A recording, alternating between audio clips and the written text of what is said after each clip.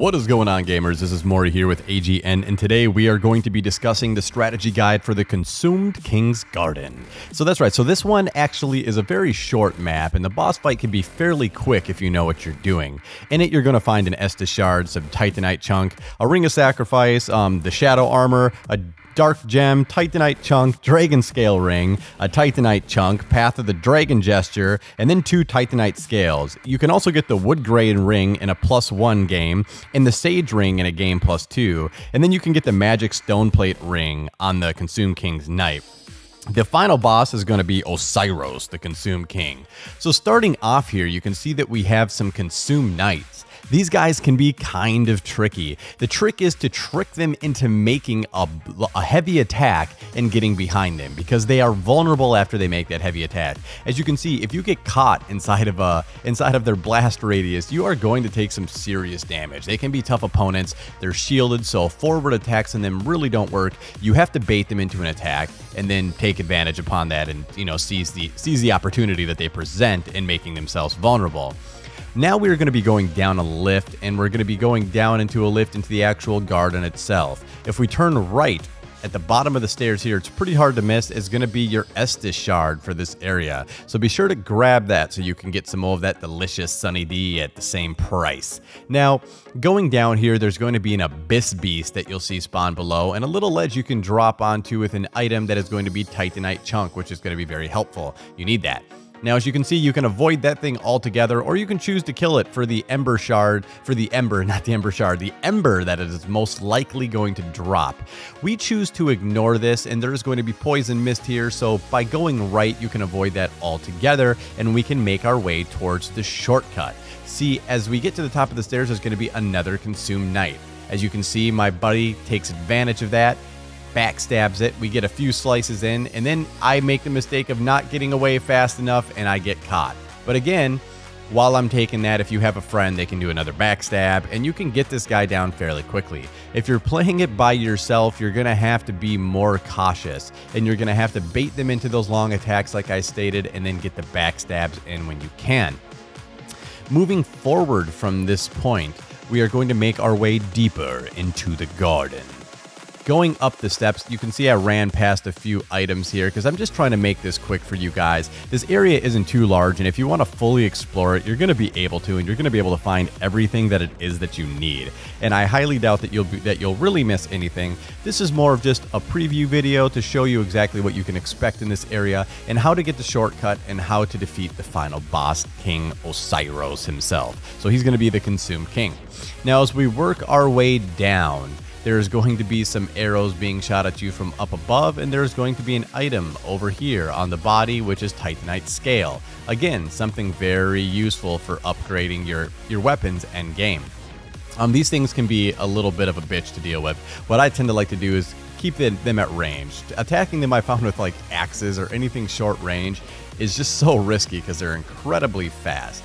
Up here, there was another knight, I believe, and we're going to find another item for another Titanite Chunk.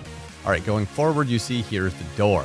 This door right here is the door that leads to the shortcut. So this is like the area that you originally came into, and from here it makes it a lot more simpler to get to the boss, because you can just completely avoid all of the other enemies like the Abyss Beast and all of those knights altogether when you're coming in for this final battle.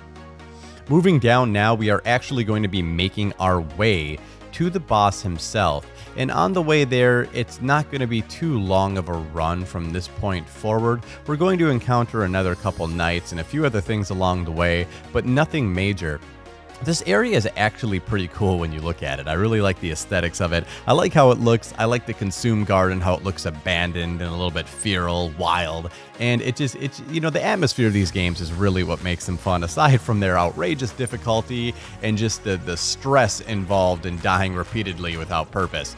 But that being said, you can see there's the Dragonscale Ring that we have discussed earlier that is right there that you find. And moving forward, we're going to encounter another couple knights. Now here's a tricky part right here, because there's 2 of them. You want to pull each of them individually, so go left first into that little corner by the stairs. See this?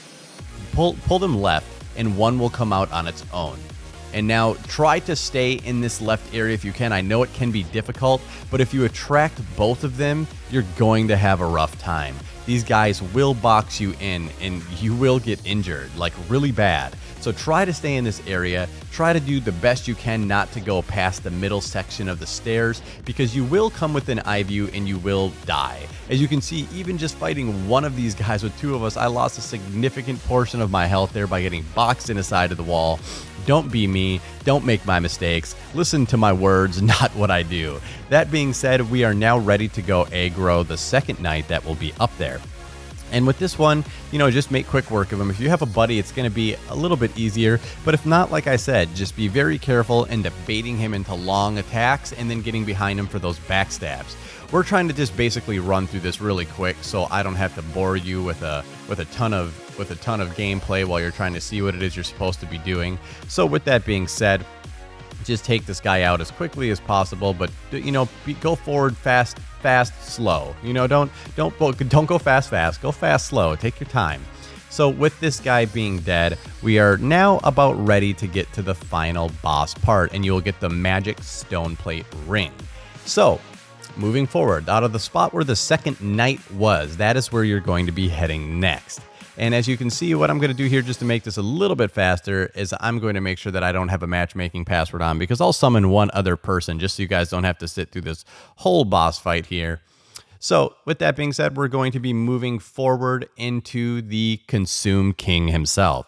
So Oceiros is a boss that is actually kind of easy to do once you get his mechanic down. He's not incredibly difficult in stage 1. Stage 2, he becomes a little bit more crazy to deal with, depending on how you approach the fight or what type of class or build your character is. For this, I believe that I don't know what his resistances are exactly, but I know that you can do physical damage to him. So anything that is physical damage based is going to put out decent damage output on him.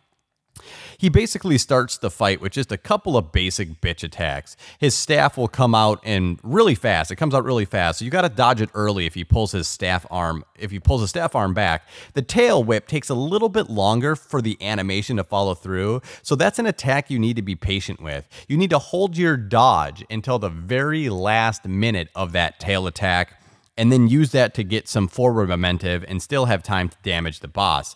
You need to put some distance between yourself and Oceiros if he leaps up into the air, because he will pound the ground at an area effect. That move deals not a whole lot of damage, but it interrupts whatever you're doing, so you can't just trade blows with him.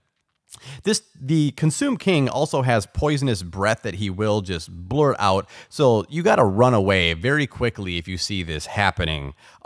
This prevents you from being able to take poison damage throughout the fight, and it also helps you be able to see things clearly, because you won't be able to see things that good inside of the poison mist.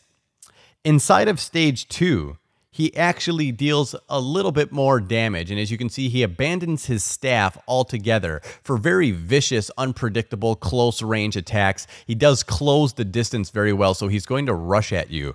This is something that you have to take into consideration. The single claw swipe isn't too bad, and its timing is very, very similar to the staff bash in stage 1, but instead it's his charging forward, his closing of the distance that you really have to be precautious about. Oceiros races towards you on all of his legs, clawing through anything that gets in his way. You have to dodge repeatedly until you get to the side and out of harm's way. You still have to watch the tail, but it's really not too much of an issue in this stage of the game. Use it as a way to dodge closer to the boss like we did earlier and gain some free hits. When you can, try to get as many head attacks as possible. They're risky, but enough damage will actually stun him, allowing you to heal and allowing you to recuperate from those attacks. Once you have defeated this guy, there's going to be a bonfire as usual, and you can explore a small area behind the boss's lair. It doesn't really lead to any new area, well, not directly at least, but there are a few secrets to uncover. If you open the door behind Oceiros' room and descend, at the end of the tunnel you're going to see a serpent-looking guy, which is a lesser form of dragonkin. You'll encounter many more of them on Archdragon Peak, but this one, you can kill it pretty easily. The corpse on the floor teaches you the path of the dragon gesture. A chest behind that serpent man that we just talked about contains some more Titanite Scale as well, and the wall behind the rear chest is a, well, quote-unquote secret door, so you got to slash the wall to open it or double roll towards it to open it. After this, you've finished the King's Garden. You can return to Lothric Castle and go on clearing it, or you can advance straight ahead into the untended gardens located behind the secret door in this room.